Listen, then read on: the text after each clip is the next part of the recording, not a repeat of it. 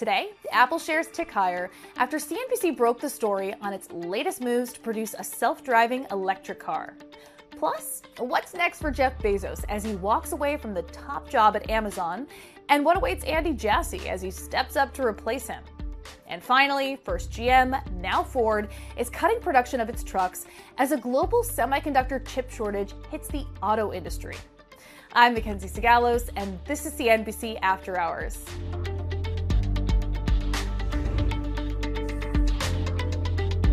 Stocks rallied for the fourth straight day. The S&P closed at a record high, and all three major indices jumped more than 1% as the number of first-time jobless claims came in lower than economists were expecting.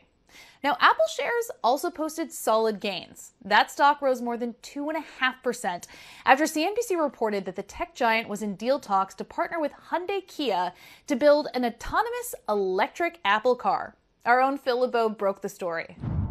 Multiple sources tell us that Apple is close to finalizing a deal with Hyundai-Kia that would have Apple working with Hyundai-Kia to manufacture an Apple car at the Kia plant in West Point, Georgia. What we know from talking with our sources is that production is scheduled to start in 2024, though it could move out. It could be 2025, 2026. This would be an autonomous electric car, and most importantly, this would have Apple hardware and software. What does that mean? That means this would not be Apple software underneath a Kia model. This would be an Apple car in terms of what you sit in, what you experience when you're in the vehicle, both in terms of the shell of the vehicle, the interior of the vehicle as well, in addition to the software that drives the vehicle. And it's important to note here, the differentiating factor that Apple is driving towards is that it is autonomous. And that's important because Apple truly wants to conquer the last mile, the mile between where you are going and your home. Hyundai-Kia brings to the table great manufacturing expertise. The chairman of the company, who just took over the company in October, his name is E.S. Chung. His driving force right now for the future of Hyundai is making sure that mobility is the number one factor that drives their decisions. And by partnering with Apple, Hyundai-Kia believes that if this deal is finalized, it will help Hyundai in the future when it develops its own electric and autonomous vehicles. For Apple, it doesn't want to go out and just start building vehicles on its own. Could Apple right now find a plant somewhere, start building electric vehicles, put some batteries underneath and say, here, we've got an electric vehicle? It probably could. It certainly has the resources to do that, but it wouldn't be a differentiated vehicle. Has Apple talked with other automakers? Yes, it has. We know from talking with multiple sources that Apple has not only talked with Hyundai-Kia, of which they're in current negotiations, but they've talked with other automakers around the world. It's important to point out that when we reached out to representatives from Apple and from Hyundai-Kia, those representatives both declined to comment on our reporting. Okay, let's get to our sound check. Here's a roundup of the day's biggest action and what the top newsmakers and business leaders had to say on CNBC's airwaves.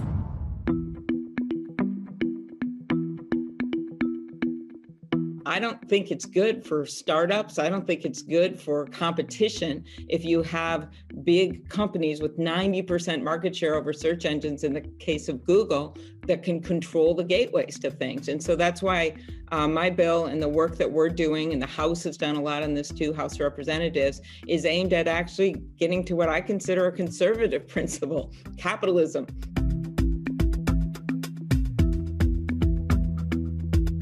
We use our community of recruiters to help us determine where's the sentiment, where's the leading indicator to the job market. And we're finally at the most optimistic we've had since we started this at the beginning of COVID. You said 3.6. Now that's out of 5, so we certainly have a long way to go.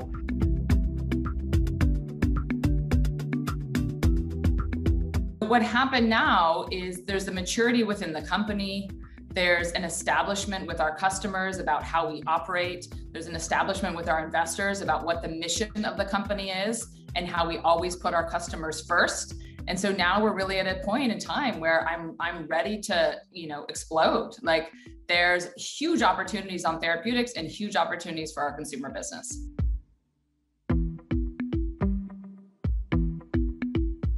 I think that, still the vast majority of wagers are happening in the illegal market. So if you look at the legal market, DraftKings was in 5 states last year with online sportsbook for the Super Bowl. We're in 12 now. So a lot more Americans have access to DraftKings now than they did last year.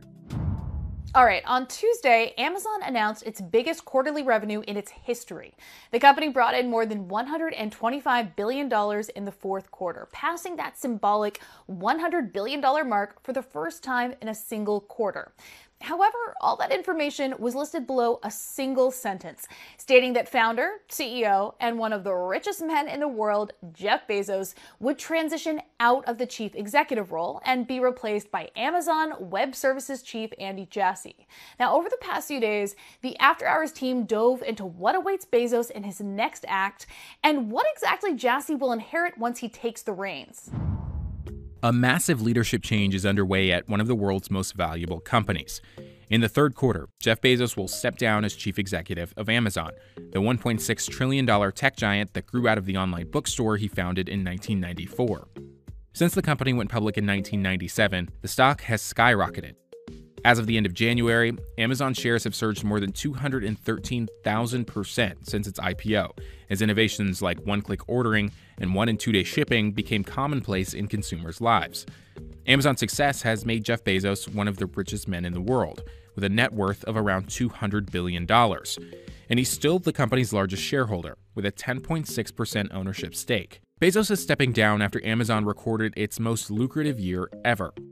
In 2020, the company brought in $386 billion in revenue, a 38% increase from 2019, and profits jumped more than 80% to $21.3 billion. When he steps down, Bezos will become the executive chairman, and Andy Jassy, who currently runs Amazon Web Services, will become the new chief executive. Jassy started at Amazon in 1997 and has led AWS, the company's main profit engine, since its inception in 2003.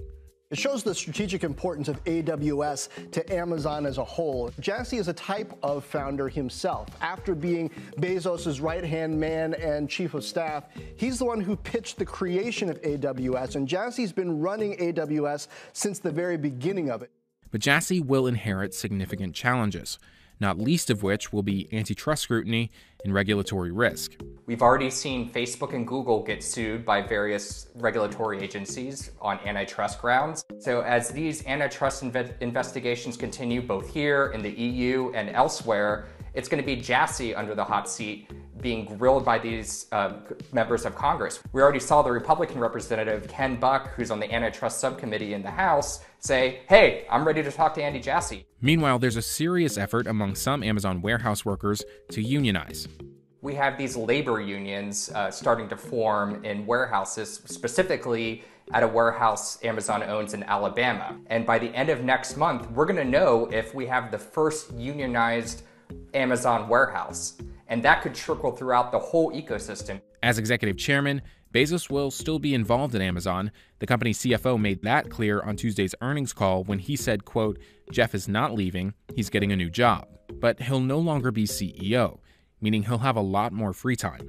You could call it Jeff Bezos 2.0. He's got a new partner, he's got a new physique, he's got a new wardrobe, and a whole host of new houses and social causes. He's also got the Washington Post, where he's super engaged in finding a new executive editor. And last but not least, but most important for Jeff Bezos 2.0 is Blue Origin. In a memo to Amazon employees, Bezos said, I've never had more energy, and this isn't about retiring. Okay, time for today's numbers round. Let's kick it off with 50. The price of Dogecoin, a cryptocurrency invented as a joke that doesn't have the same serious functional and institutional backing as something like Bitcoin, surged more than 50% today after Elon Musk tweeted, Dogecoin is the people's crypto. Now, to be clear, even with today's surge, Dogecoin is still trading at around 5 cents. A few days ago, in a chat room on audio app Clubhouse, Musk said that any of his tweets about Dogecoin were intended as jokes. This latest round of Dogecoin tweets came about 2 days after Musk tweeted that he would be, quote, off Twitter for a while. Next, 2.3 million. The New York Times added a record 2.3 million digital subscribers in 2020. 627,000 of those additions came in the fourth quarter. At the end of the year, the Times had 7.3 million total subscriptions across its print and digital offerings. The company also said that 273 million global readers consumed the Times journalism during election week, nearly twice its previous weekly record. And finally, 150. Ford is cutting production of its popular and highly profitable F-150 pickup truck due to an ongoing global semiconductor chip shortage that's plaguing the auto industry. Now, beginning on Monday, truck production will drop to 1 shift a week, down from 3 at Ford's plant in Dearborn, Michigan. The company's plant in Kansas City will drop down to 2 shifts instead of 3. Today's announcement from Ford comes just 1 day after General Motors took similar action, cutting production next week at 4 assembly plants. Dive deeper into the strain on the semiconductor supply chain and the fallout for car makers by going to CNBC.com and downloading the CNBC app.